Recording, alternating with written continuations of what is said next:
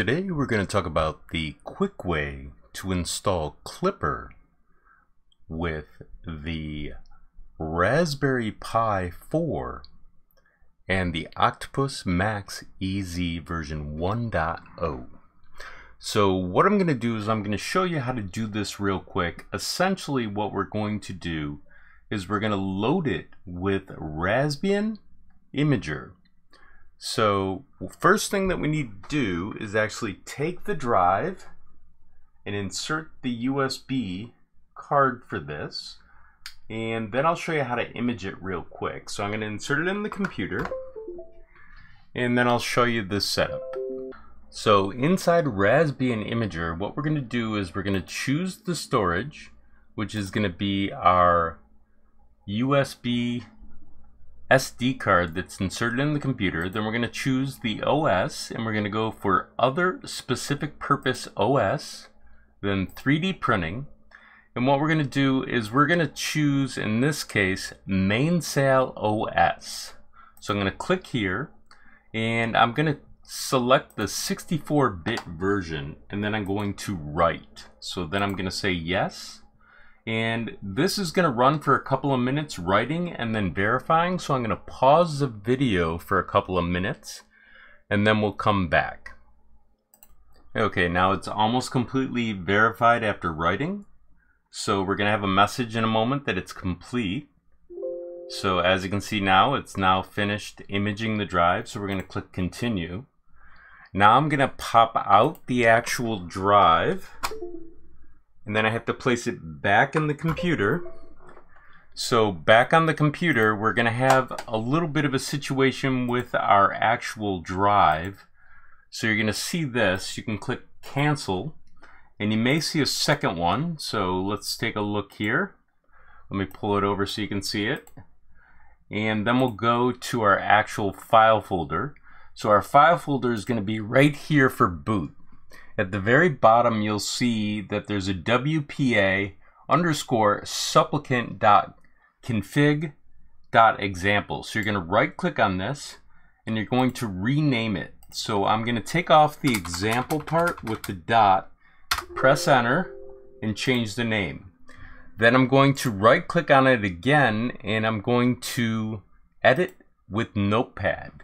So inside here, what we need to do is we need to put the router name that you're working with. So this would be router name, and then the router password that you're using to connect to your actual network. So we'll say router password, and that's all you need to do. So I'm going to do this off camera. And now that that's complete, what we'll need to do is actually put this in the drive on our Raspberry Pi. So let me grab that on the desktop. So I'll pull out the drive. I'll take it out of here. I'll flip the Raspberry Pi over and I'll place the drive inside of here. Now I'm going to put it on the table, probably a little bit away from here, maybe like this, or probably down like this so that I can get to this in a second. So let me lock it on the table so it doesn't slide around on you. And then what I'm going to do is show you after we get this configured how this is going to work. So let me put it right here. I'm going to put in the actual monitor so you can see what's going on, and I'm going to plug this in. So when I plug this in, I'm going to switch over to the other screen on the desktop so you can see this. So here we go. So that's plugged in and we're going to watch it boot here. It's going to be a little shaky because of the way that I'm presenting it. So we'll give this a second to boot. It's probably going to have to do some changes to the drive. Not all of them I know off the top of my head, but I'll describe like the SSH is secure shell. That's actually a file that's created on your drive, so it allows you to communicate remotely with your Raspberry Pi, and I believe it's Bullseye is the operating system version, but I could be incorrect. So let's give this a second to actually boot up, and I'm going to show you something down at the bottom here. There will be a section that hopefully will tell us what the IP address will be. So let's give this a second and see what happens. If we've done the router name and password correctly, I believe we'll see that. So let's give it a moment more. And what you can see is it says 192.168.1.2, and that's going to be the address we're going to use in our web browser. So let's go over to the computer now and give that a try. So over on the desktop, I'm going to type 192.168.1.2 and hit enter and see what happens. Excuse me. So as you can see, there's first of all an issue. It doesn't know what the firmware is. We'll take care of that in a moment. But the first thing that I want to do is actually clean up the operating system. So we have to go to the machine. And then over here, there's going to be a couple of steps. This may take a second to do. So first thing you want to do is actually, you want to update the packages.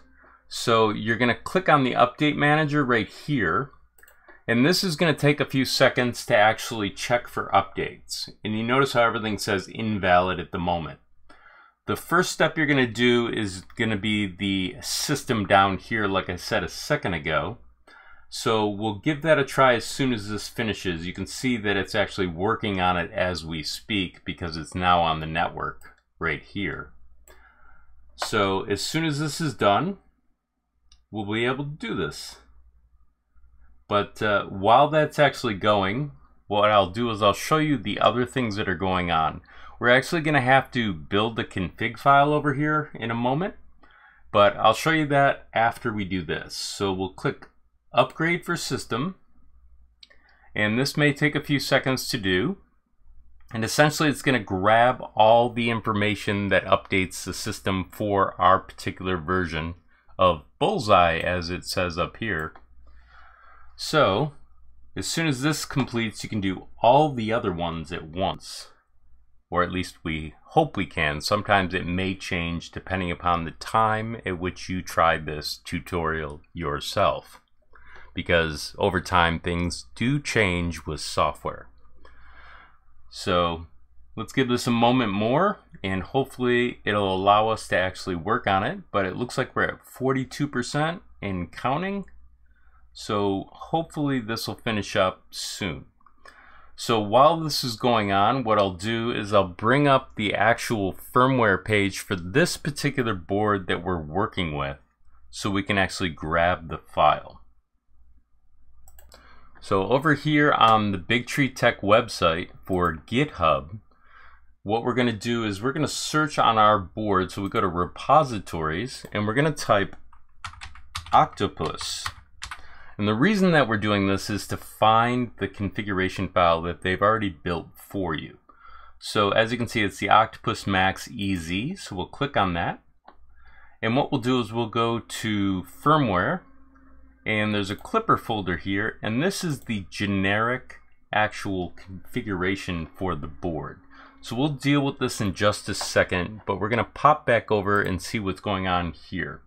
So it looks like we're at about 41% installed since it actually pulled the updates. So I'm going to switch back over here and explain a little bit of this. This is based on the pins configuration for your board. And what I mean by that, if we duplicate this for a second, I'm going to go back to, let's see, the Octopus, go to hardware, and right here we have a pinout diagram someplace. And this will show what each one of these pins relates to on your board.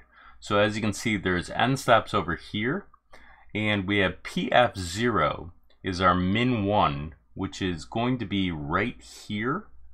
So if we were to go back over here and we were to look for PF1, which is going to be in your x-axis, hopefully it'll be in here. So let's see, these are the actual stepper pins, and then we have an end stop pin which is PF0. So let's double check that. So it's actually PF0 right here and PF0 right here, so that's correct. So now that we understand that, this is already pre-thought out for us, so we can work with this at our leisure. There will be special configurations that you have to do for different steppers, which I'll show you in the future. But for now, you can see that there's some information up here that has to do with the actual building of your firmware. So you can see that the processor is an STM32H723. That is what's written on the center of your MCU, which I'll show you real quick. Over in here, you have your MCU and the writing on it. If I zoom in on it real quick here, let me find the button for it real quick. You can see that it says STM32H723, and then there's a ZET6 underneath it. That's important in case they make a variable build. So let's go back to the desktop. And on the desktop, we're going to double check on this real quick. It looks like it's completed, so it may want to reboot. But let's do the update all and see what happens. Hopefully this will work and it won't be too long. And essentially what we're doing is we're updating all of these right here. But if you don't do this one first for your system, everything else will be a mess. So let's see what we get. It's going to be a bit, so let's just jump over here for a sec and look at some more stuff. So as you can see, almost all the pins are allocated here. You can check them one by one if you want, but you can see that the actual motors correspond over here. So you can see that there's a ground pin, a PC6, a PG6, and a PC8, and then a PG7. CS stands for chip select, EN stands for enable, step is your step, and then dir is direction. So I just wanted to point that out, and you're also going to need to know where your thermistors are, because this won't function initially unless your thermistors are correct. So you can see that it's THB. THB is over here. That's thermal heat bed. Then we have the TH0, which is right here, and that's thermal hot end 0. And obviously there's 3 more after that, but counting usually begins at 0 and then increments up thereafter. So let's check on our MainSail. Apparently it finished, so we'll do try again and see what's going on here. It looks like it's downloading something, so this is actually longer than I thought. So we'll give this a second more. You can see that they're saying up to date down here. So let's try close and see what happens. And it looks like we're actually up to date. So that's good. So let's go back over to here, and we're going to copy the raw file. Then we have to go over here and we have to create it. So it's going to be called, let's see, let's find where we can create it. That's directory, and that's create file. So we're going to call this printer.cfg, and then we're going to hit enter, and CFG is config, by the way. So now we're going to find the file here, and we're going to hit Control V, and it's going to paste our actual configuration for our entire pins file here. So when we do the build, we'll have to pay attention to this. But for now, what I'm going to do is I'm going to show you what I like to do to make this simpler. We're going to find the MCU in this file and put it at the very top. So we're going to copy the line below and the tag above, or label above, depending upon how you call it. And we're going to place it up here. This just simplifies your life later on in case things change. But this is our MCU, and that's the processor in the center of the board that I showed you a moment ago. So we're going to save and restart. Now, if you go to the dashboard, there's still going to be an error. So we're going to have to actually build the firmware because it's not currently built. So let's go over to the desktop for a moment. I'm going to have to pop out this little drive right here. And this is going to get a little bit interesting in a second. So I'm going to have to open up TeraTerm to connect to this. So I'm going to place the drive in here and place it in the computer. So inside TeraTerm, I'm going to go to File, New Connection. And in here, I'm going to change the IP address to 192.168.1.2, just like in our web browser. Now our port is going to be 22 if it's not written there already, and it's SSH, meaning secure shell. So what we'll do now is we'll try and connect. You're going to say continue for the security warning.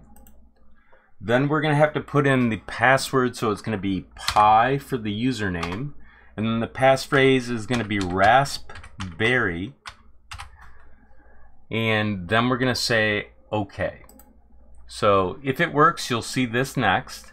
So now what we need to do is actually go to the web browser for a second, and we're going to go to the actual install and configuration. So we'll click here, and the directions for this are kind of simple. We're already set up, so we don't have to do this step right here for preparing the image. It's already done for us, but we will have to do this. So I'm going to copy this, go over to the browser and paste these two commands, and then hit enter so that the second command occurs. Now, like I said before, we're going to have to pay attention excuse me, to the top right here for our processor type, and of course our bootloader, and then our clock. So let's take a look at this in TeraTerm. So the first thing I'm going to do is I'm going to do the low-level configuration by hitting spacebar. Then I'm going to arrow down to the microcontroller. This is not an 8-bit controller, so we'll right-click, or right arrow, pardon me. Then we'll say STM32 and hit spacebar. So now that that's set, we'll go down here and we'll check our model. So it's STM32H723, I believe. So we'll right arrow, and then we'll scroll down and see if we can find that. So that appears to be our processor. So we'll hit spacebar. And then as you can see, this is already set correct for 128. So we'll go to the clock, right arrow again, and it's a 25 megahertz clock. So that looks like we've got it all set. Now there are other things down here you can configure. You can do these on your own. I just wanted to show you the basic configuration using USB that's already specified. So I'm going to hit escape, and then I'm going to hit the Y button to save it. Now to actually build this per the instructions over here, it's going to say that you need to do a make. So in order to do a make, we'll go back over here and we'll type make and then enter. And so this will build our firmware for us. So in order to get the firmware off this, we're going to have to remote into this. So I have FileZilla down here, which I'll put in the link in the description with all the other software that I've used, so that you can do this as well. So let's wait for the clipper.firmware, or excuse me, clipper.bin to appear. So you can see there's clipper.elf, and then the other one should show up in a second because it's linking it as we speak. So there it is. So it's not firmware.bin at the moment. So let's go over to FileZilla. Inside FileZilla, we're not connected yet, so the host name is going to be 192.168.1.2. The username is going to be pi, and the password is going to be raspberry, and then the port is going to be 22 like before, and then we'll do quick connect. We'll say OK to this, and then down here to find it, we have to go to the Klipper folder. Then we have to find the out folder, which is right here, and then you'll see the clipper.bin here. That's our actual firmware. So I'm going to have to copy this over to my downloads folder. So what we'll do is we'll pull it over here.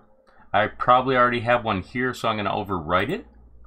and then I'll show you what to do when we go over to that folder. So if we open this up and go to downloads, you'll see it right here and the time at which I did it. So in order to use this, let me delete this file for a second. We're going to have to right click and we're going to have to say rename. So we're going to say this is firmware.bin. So now it's a correct name format for the actual computer to understand it on the MCU for the Octopus Max EZ. So I'm going to right click and I'm going to do send to and send it to the E drive. We can check this now that it's been copied over to it. So now what we're going to do is go back over to the desktop. I'll pull it out of the computer and I'll insert it in here. So once it's inserted in here, we're going to have to power the board with the PSU. So I'm going to have to plug it in. So I'll plug it in and it will load the firmware. Now I know this is a lot of steps, but I do have to show you these because they are important. So I'm going to connect the USB here for now to the Raspberry Pi 4. And I'm then going to connect the USB-C here. So in order to do this, we have to actually connect to it via TeraTerm. So we're going to go back over to the desktop. We're going to go to TeraTerm. And inside TeraTerm, we're going to have to follow these instructions down here. So we're going to have to ls or list the directory for the dev serial by ID, and the wildcard is anything in that folder. So we're going to copy that command. We're going to go back over here, right click, and hit enter. This is the name of your MCU for your file inside the config. So I just right clicked and copied that. Now I'm going to have to go back over to our browser. We're going to go over to here, go to the machine, then we're going to find our printer.config. And I'm going to paste this below so you can see it real quick here. So I'm going to type serial : space and paste. That is the connection to our actual Octopus Max EZ. So I'm going to save and restart this. It's still going to have an issue. So there may be several, but you can see that it's reporting there's a shutdown. So let's see, it says ADC is out of range. That has to do with actual thermistors. So we're going to go back over to the board. I'm going to grab two thermistors just to demonstrate. This is not normally how you do it, but this is an actual thermistor. It's a glass bead and it has two wires running through it. And the speed at which the actual flow occurs is how they measure the temperature, or at least a rough approximation of the definition. So I'm going to plug this in for the heat bed, and then I'm going to do the same with the second one for the actual thermistor. This is only to demonstrate how to do it. Your printer obviously will have these as well. So now that these are connected, what I'm going to then do is actually show you what it looks like on the computer. So let's go back over to the computer. We're going to try a restart and see what happens. And now it looks like we have another error. So let's see, it says something about the MCU. So we have to correct that issue. So I'm going to try restart firmware. If that doesn't work, then we'll try something else. But it looks like it just worked. So if we go over here, there's a couple of missing configs that we're going to have to deal with. Now, normally what you can do is you can point to the file. So in here it says make sure the include MainSail.config is in your printer config. So let's click more information. So apparently we want to do this. So we're going to copy that, go back over here, go to our machine, then we're going to go to printer config, and we're going to put this line in right here. And then we're going to say save and restart and see if that error is still there. So the error is gone. You can see that we now have temperature readings right here. So what I'm going to have to do is test it. So I'm going to go over to the desktop for a second and show you what I'm going to do to test it. I'm going to grab one of the thermistors, this one's for the hot end, and put my finger on it like this, and then go back over to the computer. Now as you can see, the temperature of my body is raising the temperature right here for the hot end. So you can actually see that it's the extruder for the thermistor. So we know it's working. And that's the same thing you can do to test the other one without having to power it up with heat. So if it doesn't work, it probably means it's not connected. So in future tutorials, I'll show you more of the configuration, but this gives you a basis to work with it currently. So at this moment, I'd like to thank my patrons as well as people on PayPal. And I've recently added Buy Me a Cup of Coffee, but I will place a thank you at the end of this video. So everyone take care, be safe, and I'll talk to you later.